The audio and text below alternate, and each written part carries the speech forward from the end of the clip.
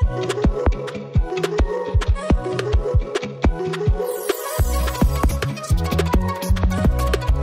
to Live with Love video குள்ள போறதுக்கு முன்னாடி மறக்காம subscribe பண்ணுங்க, bell icon click பண்ணுங்க, like பண்ணுங்க, share பண்ணுங்க, உங்க ஃப்ரெண்ட்ஸ்க்கு கண்டிப்பா யூஸ்ஃபுல்லா இருக்கும். சோ இன்னைக்கு நம்ம பார்க்க போற topic autocoids and related drugs. So autocoids வந்து self healing substances. ஓகே, அது வந்து ரெமெடி ப்ரொடியூஸ் பண்ற substances அப்படினு சொல்வாங்க. இந்த autocoids நம்ம பாடியில நிறைய variety of cells ப்ரொடியூஸ் பண்ணுது. இந்த autocoids லோக்கலா தான் ஆக்ட் ஆகுது. இத லோக்கல் ஹார்மோன்ஸ் அப்படினு அதனால சொல்றாங்க. autocoids ஹார்மோன்ஸ் ரிலேட்டட் தான்.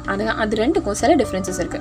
என்னென்ன டிஃபரன்சஸ்னா ஹார்மோன் ஸ்பெசிஃபிக் செல்ஸ் தான் ப்ரொடியூஸ் பண்ணும். ஆனா autocoids variety of cells produce பண்ணும். ஹார்மோன்ஸ் வந்து டிரான்ஸ்போர்ட்டேஷன் மூலமா டார்கெட் செல்ஸ்ல ஆக்ட் ஆகும். ஆனா இந்த autocoids லோக்கலா தான் ஆக்ட் ஆகும். அதுக்கு டிரான்ஸ்போர்ட்டேஷன் கிடையாது. சோ இப்போ autocoids ஓட ஃபங்க்ஷன் என்னென்ன? autocoids வந்து physiological and pathological processல யூஸ்ஃபுல்லா இருக்கு. அது நியூரோ டிரான்ஸ்மிட்டர்ஸா ஆக்ட் ஆகுது. இப்போ பிரெயின்ல அது அலர்ட்னஸ் இன்க்ரீஸ் பண்ணுது அப்படின்னு சொல்றாங்க. மாடுலேட்டர்ஸா ஆக்ட் ஆகுது. எக்ஸாம்பிள் ஃபார் இன்ஃப்ளமேட்டரி ரியாக்ஷன்ஸ், அதுக்கெல்லாம் ஒரு மீடியேட்டர்ஸா ஆக்ட் ஆகுது.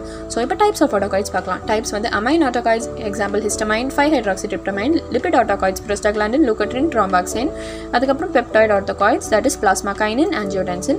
In addition நமக்கு cytokines இருக்கு, peptides like gastrin, இதெல்லாம் autocoids. இப்போ histamines and antihistamines பற்றி பார்க்கலாம். histamines வந்து டிஷ்யூ அமைன் அப்படின்னு சொல்லுவாங்க. ஸோ மாஸ் செல்ஸ்லேருந்து தான் histamine ப்ரொடியூஸ் ஆகுது.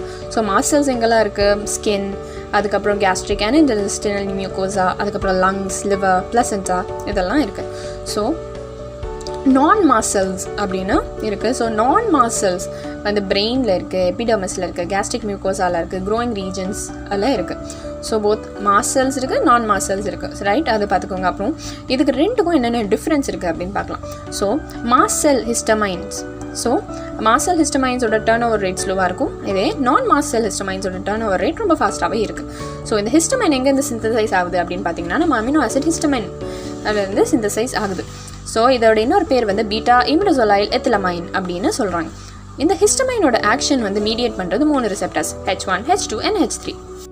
ஸோ இதுதான் இந்த 3 ரிசெப்டர்ஸோட டிஸ்டிங்டிவ் ஃபீச்சர்ஸ். அதோட அகோனிஸ்ட் என்னென்ன, ஆன்டகனிஸ்ட் என்னென்ன, அது எந்த ரிசெப்டர் டைப்ஸ் என்ன, ரிசெப்டர் டைப், அதோட எஃபெக்டை பார்க்குறது, அது எந்த மெக்கானிசமில் ஆக்ட் ஆகுது, அது மட்டும் இல்லாமல் பாடியில் எங்கெங்கே டிஸ்ட்ரிபியூட் ஆகுது அப்படின்னு நம்ம எங்கே பார்க்க முடியுது.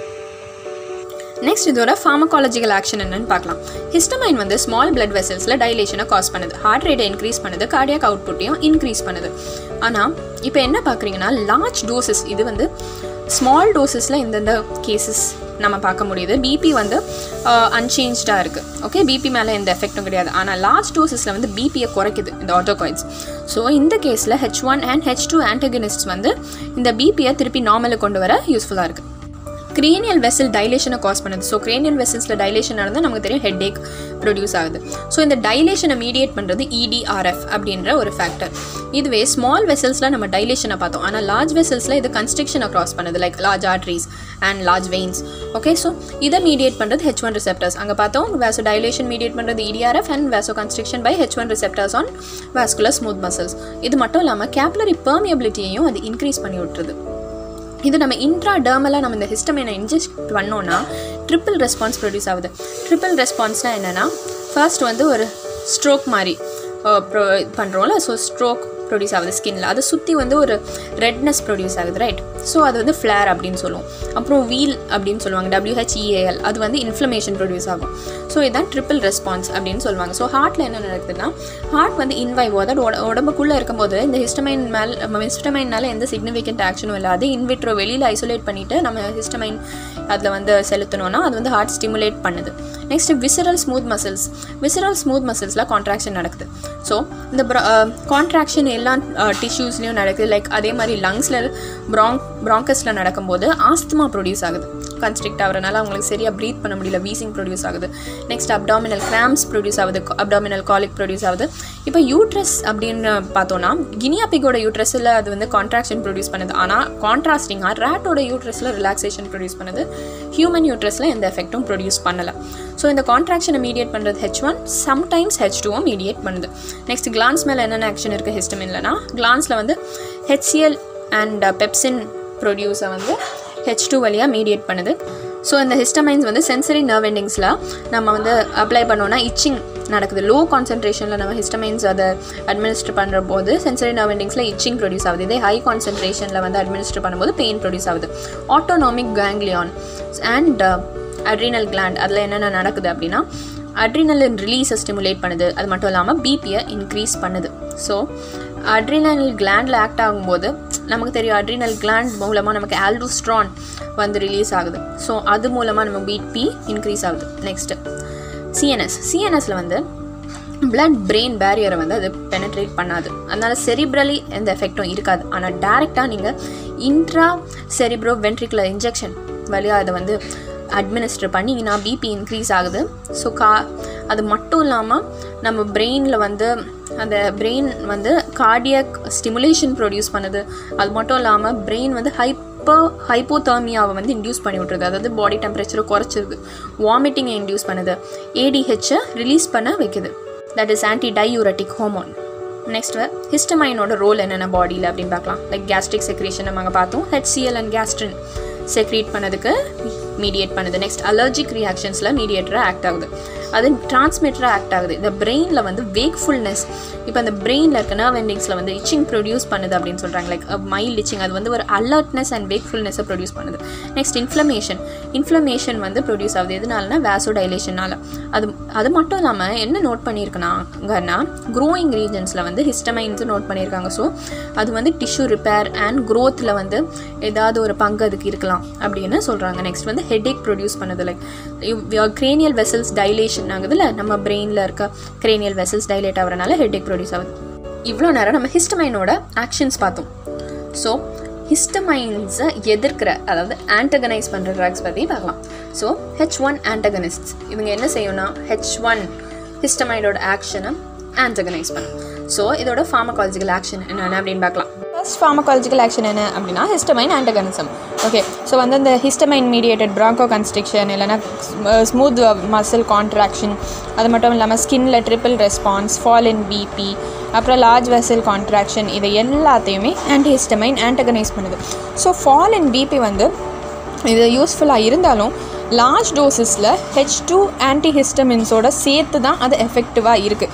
ஸோ லார்ஜ் டோசஸ் ஆஃப் ரொம்ப அதிகமான ஹிஸ்டமைனால் பிபி ரொம்ப ஏறிச்சுன்னா நம்ம H1ஓட சேர்த்து H2 ஆன்டகனிஸ்டையும் சேர்த்து அட்மினிஸ்டர் பண்ண வேண்டியது இருக்கும். Next anti allergy. ஸோ இது வந்து யூட்ரிக் ஏரியா, இச்சிங் அதெல்லாம் வந்து ப்ரிவெண்ட் பண்ணுது. அது மட்டும் இல்லாமல் பிபி ஃபாலை ப்ரிவெண்ட் பண்ணுது. ஆஸ்துமா பேஷண்ட்ஸ் வந்து இது அவ்வளோ யூஸ்ஃபுல்லாக இருக்காது. ஏன்னா வந்து லூகோட்ரின் மீடியேட்டடாக தான் வந்து மோஸ்ட்டாக இந்த பிராங்கோ கன்ஸ்ட்ரிக்ஷன் நடக்கிறனால ஹியூமன்ஸில் அது வந்து அவ்வளோ எஃபெக்டிவாக இல்லை. ஆனால் கினிபிக்கில் எஃபெக்டிவாக இருக்குது ஆஸ்துமாவை இது ட்ரீட் பண்ண. நெக்ஸ்ட்டு சிஎன்எஸில் வந்து டிப்ரெஷனாக காஸ் பண்ணுது. ஆனால் சில கேசஸில் ஸ்டிமுலேஷன் நடக்குது. ஸோ ஸ்டிமுலேஷனால் ரெஸ்ட்லெஸ்னஸ், இன்சோம்னியா, அதாவது தூக்கமின்மை அதெல்லாம் ப்ரொடியூஸ் பண்ணுது. இப்போ ரொம்ப டாக்ஸிக்கான டோசஸில் எக்ஸைட்மெண்ட் ப்ரொடியூஸ் பண்ணுது. சில H1 அண்ட் ஆன்டிஹிஸ்டமைன்ஸ் வந்து மோஷன் சிக்னஸை ப்ரிவெண்ட் பண்ண யூஸ்ஃபுல்லாக இருக்குது. ஆன்டிடசிவ்ஸ் அதாவது காஃப் ப்ரிவென்ஷனுக்கு யூஸ்ஃபுல்லாக இருக்குது. ப்ரோமெத்தாசின் வந்து பார்க்கின்சோனிசமோட சிம்டம்ஸ் எல்லாம் வந்து ட்ரீட் பண்ணதுக்கு யூஸ்ஃபுல்லாக இருக்குது. ஸோ ப்ரோமெத்தாசின். நெக்ஸ்ட் வந்து ஆன்டிகோலினர்ஜிக் ஆக்ஷன். ஸோ இதோட ஆன்டிகோலினர்ஜிக் ஆக்ஷனை வந்து இது ப்ரொடியூஸ் பண்ணுது. H1 பிளாக்கர்ஸ் வந்து அஸ்டைல்கோலின் ரிலீஸ் இதை வந்து குறைக்குது. ஓகே, ஸோ அஸ்டைல்கோலினோட மஸ்காரினிக் மீடியேட்டட் ஆக்ஷனை வந்து இது குறைக்குது. நெக்ஸ்ட் லோக்கல் அனஸ்தீஷியா வந்து மெம்பரைன் ஸ்டெபிளைஸ் பண்ணுறனால லோக்கல் அனஸ்தெட்டிக் எஃபெக்ட் ப்ரொடியூஸ் ஆகுது. ஆனால் அது ரொம்ப வீக்கான லோக்கல் அனஸ்தெட்டிக் எஃபெக்ட் தான் ப்ரொடியூஸ் பண்ண முடியுது. Next BP. இப்போது ஸோ இந்த ஆன்டிஹிஸ்டமின்ஸ் வந்து பொதுவாகவே பிபியை இன்க்ரீஸ் பண்ணுற ஆக்ஷன் தான் நம்ம பார்த்துருக்கோம், ரைட்? ஆனால் ஐவியில் வந்து அட்மினிஸ்டர் பண்ணும்போது அது பிபியை டிக்ரீஸ் பண்ணுது. ஆனால் ஓரலில் இந்த ஆக்ஷன் அவ்வளோ சிக்னிஃபிகண்ட்டாக இல்லை. ஸோ மோஸ்ட்டாக ஆன்டிஹிஸ்டமின்ஸ் வந்து பிபியை இன்க்ரீஸ் தான் பண்ணும், பட் ஐவியில் டிக்ரீஸ் பண்ணுது. நெக்ஸ்ட் அட்வர்ஸ் எஃபெக்ட்ஸ் வந்து மைல்ட் செடேஷன், அதாவது டயர்டான ஃபீலிங், அலர்ட்னஸ் குறையிறது, ஹெட்ஏக், அப்புறம் ரெஸ்ட்லெஸ்னஸ், மவுத் ட்ரை ஆகிறது, ஏட்ரோபினோட சிம்டம்ஸ் மாதிரி, அப்புறம் பவல் மூமெண்ட்ஸ் ஆல்ட்ரு ஆகிறது, அதாவது நம்மளோட டைஜஸ்டிவ் ட்ராக்ட் இருக்குல்ல, அந்த ஸ்டமக், அந்த மூமெண்ட்ஸ்லாம் ஆல்ட்ரு ஆகுது. இப்போ லோக்கலாக நம்ம அட்மினிஸ்டர் பண்ணோம், லைக் ஸ்கின்ல அட்மினிஸ்டர் பண்ணோம்னா கான்டாக்ட் டெர்மடைட்டிஸ் ப்ரொடியூஸ் ஆகுது, ஓவர் டோஸில் எக்ஸைட்டேஷன் ப்ரொடியூஸ் ஆகுது, கன்வல்ஷன்ஸ் நடக்குது லைக் ஸ்ட்ரோக் மாதிரி, அதுக்கப்புறம் ஹாலூசினேஷன் ப்ரொடியூஸ் ஆகுது, ஃபீவர் ப்ரொடியூஸ் ஆகுது. டெத் வந்து ரொம்ப toxic டோசஸில் respiratory and CVS ஃபெயிலியர்னால produce ஆகலாம். ஸோ இதான் ஆன்டிஹிஸ்டமின்ஸோட கிளாஸிஃபிகேஷன். H1 antihistamines. இப்போது H1 ஆன்டிஹிஸ்டமின்ஸுக்கு வந்து நிறைய சைடு எஃபெக்ட்ஸ் இருந்தனால புதிய ட்ரக்ஸ் கண்டுபிடிக்கிற அந்த ப்ராசஸில் செகண்ட் ஜென்ரேஷன் ஆன்டிஹிஸ்டமின்ஸ் இன்ட்ரடியூஸ் ஆச்சு. ஸோ இந்த ட்ரக்ஸ் வந்து ஆன்டிகோலினர்ஜிக் ஆக்ஷன் இல்லை, ப்ளஸ் சிஎன்எஸ்ஸையும் டிப்ரெஸ் பண்ணாது. ஆன்டி அலர்ஜிக் ஆக்ஷன் வந்து அதிகமாகவே இருக்குது. ஸோ அதை விட ரொம்ப எஃபெக்டிவ் H1 விட. ஸோ ஓல்டர் H1ஸை விட இந்த நியூவர் ஜென்ரேஷன் வந்து ரொம்ப எஃபெக்டிவாக இருக்குது, செகண்ட் ஜென்ரேஷன். இப்போ அதோட ட்ரக்ஸ் என்னென்னு பார்க்கலாம். ஸோ இதுதான் நியூவர் ஜென்ரேஷன் H1 antihistamines. இப்போ அதோட டீட்டெயில்ஸ்லாம் பார்க்கலாம். ஸோ ஃபாக்ஸோஃபெனாடின் வந்து டர்ஃபினாடினோட ஆக்டிவ் மெட்டபலைட். அது நான் செடேட்டிவ், அதோட டயர்ட்னஸ் அவ்வளோ கொடுக்காது. ஆனால் ப்ரொலாங்டு QT இன்டர்வல் இருக்க பேஷண்ட்ஸ்க்கு அதை கொடுக்கக்கூடாது. ஸோ QT இன்டர்வல் நம்ம கார்டியோகிராஃபில் பார்ப்போம்ல, அது ப்ரொலாங்டாக இருக்கவங்களுக்கு வந்து இது கொடுக்கக்கூடாது. நெக்ஸ்ட் லொராட்டிடின், டெஸ்லொராட்டிடின், அப்புறம் மிசோலாஸ்டின், அதுக்கப்புறம் எபாஸ்டின். இதெல்லாம் வந்து நான் செடேட்டிங், அதே மாதிரி ட்ரௌசினஸ்லாம் ப்ரொடியூஸ் பண்ணாது. ஆனால் லாங் ஆக்டிங் ட்ரக்ஸ். அது கார்டியாக் அரித்மியா வந்து பார்க்கலாம். எபாஸ்டின் ட்ரீட் பண்ண பேஷண்ட்ஸில் கார்டியாக் அரித்மியாஸ் ப்ரொடியூஸ் ஆகுது. கார்டியாக் அரித்மியாஸ் வந்து டெஸ்லொராட்டிடின் அண்ட் லொராட்டிடினில் ட்ரீட் பண்ணும்போது அவ்வளோ ரெஸ்பிரேட் ஆகிறது இல்லை. நெக்ஸ்ட்டு சிட்ரசின் வந்து ஒரு H1 பிளாக்கர். அது வந்து ஹிஸ்டமைன் ரிலீஸை இன்ஹிபிட் பண்ணுது. அது ஸ்கின்ல குட் கான்சன்ட்ரேஷனில் இருக்குது. அது மட்டும் இல்லாமல் அது பிளட் பிரெயின் பேரியரை வந்து அவ்வளோ ஈஸியாக க்ராஸ் பண்ணாது. அது வந்து ட்ரௌசினஸ்ஸு காஸ் பண்ணலாம். ஸோ ட்ரக் இன்ட்ராக்ஷன் வித் சிட்ரசின் ரொம்ப ரேராகவே இருக்குது. ஸோ இந்த ட்ரக்ஸ் வந்து அவ்வளோ பிளட் பிரெயின் பேரியர் க்ராஸ் பண்ணாது, ப்ளஸ் ட்ரௌசினஸ் ப்ரொடியூஸ் பண்ணாது. ஆனால் சிட்ரசின் வந்து ட்ரௌசினஸ் ப்ரொடியூஸ் பண்ணுது. நெக்ஸ்ட் லீவோசிட்ரசின் வந்து சிட்ரசினை விட ரொம்ப எஃபெக்டிவான ட்ரக் அப்படின்னு சொல்லலாம். ஆனால் அதோட அட்வர்ஸ் எஃபெக்ட் சிட்ரசினை விட கம்மியாக இருக்குது. அது ஒரு R- எனான்ஷியோமா. நெக்ஸ்ட் அசலாஸ்டின். இது வந்து ஒரு நேசல் ஸ்ப்ரேயாக யூஸ் பண்ணுவாங்க, இல்லைனா ஐ ட்ராப்ஸ். அது வந்து H1 பிளாக்கர். அது வந்து ஹிஸ்டமினோட ரிலீஸை இன்ஹிபிட் பண்ணுது. அது ஆக்டிவ் மெட்டபலைட்ஸ் நிறையா ப்ரொடியூஸ் பண்ணுது மெட்டபாலிசம் நடக்கும்போது. நெக்ஸ்ட் வந்து இந்த ட்ரக்கோட ஆன்செட் ரொம்ப ரேப்பிடாக தான் இருக்குது. அதோட டியூரேஷன் ஆஃப் ஆக்ஷனும் அதிகமாக தான் இருக்குது. அட்வர்ஸ் எஃபெக்ட்ஸ் வந்து டேஸ்ட் ஆல்டர் ஆகலாம், இல்லை நோஸில் பர்னிங் சென்சேஷன், ட்ரௌசினஸ் கூட ப்ரொடியூஸ் ஆகலாம். ருபேட்டிடின் ஒரு H1 பிளாக்கர். அது வந்து பிளேட்லெட் ஆக்டிவேட்டிங் ஃபேக்டரை வந்து பிளாக் பண்ணுது. சிட்ரசினை பற்றி நம்ம இப்போ டீட்டெயிலாக பார்க்கலாம். ஸோ சிட்ரசின் வந்து நம்ம இங்கே பார்த்தோம். ஸோ சிட்ரசின் வந்து ஒரு H1 பிளாக்கர், ஹிஸ்டமைன் ரிலீஸை இன்ஹிபிட் பண்ணுது, பிளட் பிரெயின் பேரியர் அவ்வளோ ஈஸியாக காஸ் பண்ண முடியாது, ட்ரௌசினஸ் ப்ரொடியூஸ் பண்ணும், ட்ரக் இன்ட்ராக்ஷனும் ரேர் அப்படின்னு பார்த்தோம். ஸோ சிட்ரசினோட ஆக்ஷன்ஸ் வந்து ஹிஸ்டமினை ரிலீஸை இன்ஹிபிட் பண்ணுறது. அதோட சைட்டோடாக்சிக் மீடியேட்டர்ஸ், அதாவது இன்ஃப்ளமேட்டரி மீடியேட்டர்ஸ், ஈசினோஃபில்ஸ், அதெல்லாம் கூட வந்து இது வந்து இன்ஹிபிட் பண்ணுது. ஸோ அது வந்து ரொம்ப கம்மியான ட்ரௌசினஸ் ப்ரொடியூஸ் பண்ணுது.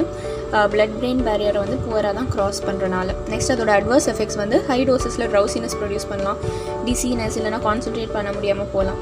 யூசஸ் வந்து ரெஸ்பிரேட்டரி அலர்ஜிஸ், அர்ட்ரிகேரியா, கான்டாக்ட் டெர்மட்டிட்டிஸ், அர்ட்ரிகேரியாலாம் இச்சிங், அப்புறம் அட்டோபிக் டெர்மட்டிட்டிஸ், அதுக்கப்புறம் சீசனல் ஆஸ்துமா, அதுக்கெல்லாம் வந்து இதுக்கு யூஸ் பண்ணலாம். ஸோ நெக்ஸ்ட் H2 antagonist பற்றி பார்க்கலாம். ஆனால் இதை டீட்டெயிலாக வந்து நம்ம பெப்டிக் அல்சரில் பார்க்கலாம். ஸோ H2 antagonistல ஃபர்ஸ்ட்டாக வந்து பார்க்க போகிறது வந்து சிமிட்டிடின். இது ஃபர்ஸ்ட் H2 பிளாக்கர், இன்ட்ரடியூஸ் பண்ண ஃபர்ஸ்ட் H2 பிளாக்கர். இது வந்து ஹிஸ்டமைன் இன்டியூஸ் பண்ணுற கேஸ்ட்ரிக் செக்ரேஷனை குறைக்குது, பிபி ஃபாலை குறைக்குது. இது மட்டும் இல்லாமல் நாக்டர்னல் கேஸ்ட்ரிக் செக்ரேஷனையும் டிக்ரீஸ் பண்ணுது, பெப்சின் செக்ரேஷனையும் டிக்ரீஸ் பண்ணுறது. இதோட அட்வர்ஸ் எஃபெக்ட்ஸ்னால் என்னென்னா ஹெட்ஏக், டிசீனஸ், கன்ஃபியூஷன் ப்ரொடியூஸ் பண்ணலாம். டாக்ஸிக் டோசஸில் கோமா, பிராடிகார்டியா, அதாவது பிபி குறையிறது, ஐவியில் அட்மினிஸ்டர் பண்ணும்போது பிபி குறையுது, ப்ளஸ் ஆன்ட்ரோஜெனிக். இப்போ வந்து மேல் அதிகமாக இதை இன்ஜெக்ட் பண்ணாங்கன்னா அவங்களுக்கு கைனகோமாஸ்டி, அதாவது பிரெஸ்ட் டெவலப்மெண்ட் பார்க்கலாம், ப்ளஸ் அவங்களுக்கு லிபிடோ குறையலாம், அந்த மாதிரிலாம் எஃபெக்ட் காட்டுது. ப்ளஸ் அது ஹெப்படோடாக்சிசிட்டி ரேராக ப்ரொடியூஸ் பண்ணுது, லிவரில் டாக்ஸிக் எஃபெக்ட்ஸ் ப்ரொடியூஸ் பண்ணுற சான்சஸ் இருக்குது. ரானிட்டிடின் வந்து சிமிட்டிடினை விட 5 times மோர் பொட்டன்ட். ஓகே, அது வந்து ஆண்ட்ரோஜெனிக், அதாவது மேலுக்கு எந்த சைட் எஃபெக்ட்ஸும் கொடுக்காது, ப்ளஸ் அதுக்கு பிரெயின் பர்மிபிலிட்டி கிடையாது. இது வந்து ஜிஐடியில் தான் அதிகமாக ஆக்ட் ஆகுது, அதுக்கு தாண்டி வெளியில் சிஸ்டம்ஸ்லலாம் அவ்வளோ எஃபெக்ட் அது காட்டல. ப்ளஸ் வந்து ஹெப்பாட்டிக் மெட்டபாலிசமையும் அவ்வளோ இன்ஹிபிட் பண்ணாதனால ஹெப்படோடாக்சிசிட்டி வந்து ரேர். இப்போ வந்து கொஞ்சமாக ஹெட்ஏக், கான்ஸ்டிபேஷன், டிசீனஸ் ப்ரொடியூஸ் ஆகலாம். தேங்க்யூ ஸோ மச் ஃபார் வாட்சிங். மறக்காமல் சப்ஸ்கிரைப் பண்ணுங்கள், பெல் ஐக்கனை கிளிக் பண்ணுங்கள், லைக் பண்ணுங்கள், ஷேர் பண்ணுங்கள். உங்கள் ஃப்ரெண்ட்ஸுக்கும் கண்டிப்பாக யூஸ்ஃபுல்லாக இருக்கும். இந்த மாதிரி சம்மரி வீடியோஸ் மட்டும் இல்லாமல் எங்கள் சேனலில் PS ஸ்டூடெண்ட்ஸ்க்கான previous year question papers, arts, nature, law of attraction, pets, இந்த மாதிரி யூஸ்ஃபுல் கண்டென்ட் போடுறோம். மறக்காமல் சப்ஸ்கிரைப் பண்ணுங்கள்.